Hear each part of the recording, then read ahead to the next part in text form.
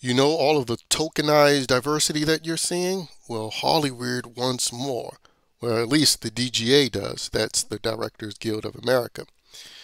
Because recently they found that there's just been 16% women directed films released since 2018, while non-white directors accounted for 17%.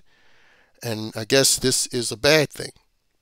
Now, they do highlight that there's far more diversity in TV directing, stating that, there's more women, 34%, no, 34% directed by people of color, aka colored people, and 38% directed by women. And they even have a little chart to highlight this, which is just utterly pathetic and just shows you how comically bigoted that they are.